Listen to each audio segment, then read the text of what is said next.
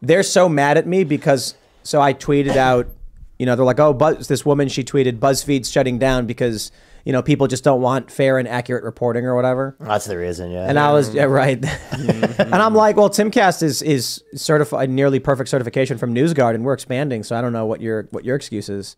What's BuzzFeed's excuse? They got super angry that I'm basically rubbing salt into the wound. Yeah, but it feels good. So yeah, I'm kind of enjoying. I mean, I imagine I they've usually come after you many times. Yeah, they started it a little bit. I'm sure some of those Yeah. places have run some not so nice articles, right?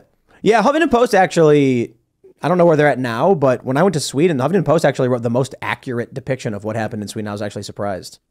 I used to love them. Ariana Huffington. I thought she was great in 2011. You used to read Huffington Post? I would see it because I was working at Minds when we were starting Minds, so we'd be sourcing stories from all over the place, and that was one of the places I'd find relatively good stuff. It used to be at the beginning of Huffington. Like, it wasn't always Yeah, but it's still for girls, right?